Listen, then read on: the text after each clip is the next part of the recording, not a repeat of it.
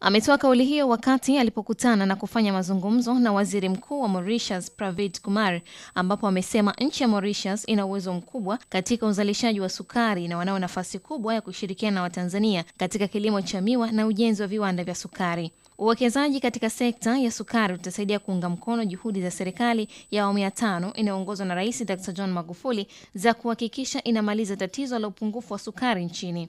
Na Mauritius wazuri sana kwenye kilimo cha sukari, na sisi pia tumeendelea kuimarisha upatikanaji wa sukari nchini. Kwa eneo hili tumelizungumza vizuri. Lakini mbili, kuna eneo hili ambalo kwa sasa linaleta tija kubwa sana la utalii.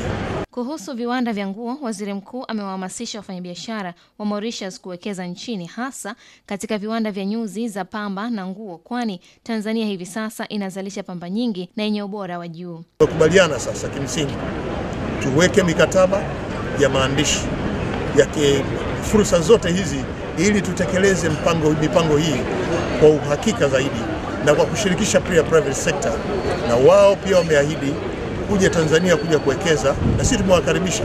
Lakini eneo jingine ni viwanda vya nguo.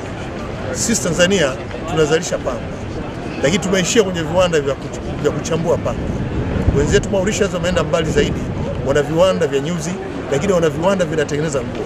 Kwa upande wake, Waziri Mkuu wa Mauritius Pravind amehakikishia serikali ya Tanzania kuwa nchi yake ipo tayari kufanya mazungumzo na wizara na taasisi zinazohusika na masuala ya uwekezaji nchini ili kupata nafasi za kutosha zitakazomwezesha kushawishi wafanyabiashara wa nchi yake waje wawekeze nchini.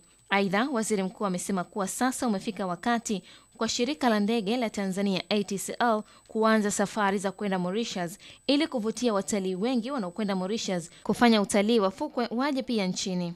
Mazungumzo hayo pia yamehudhuriwa na Waziri wa Mambo ya Nje na Ushirikiano wa Afrika Mashariki, Profesa Palamagamba Kabudi, na viongozi kutoka Serikali ya Muungano wa Tanzania na Serikali ya Mapinduzi ya Zanzibar. Stella Joseph, Star TV.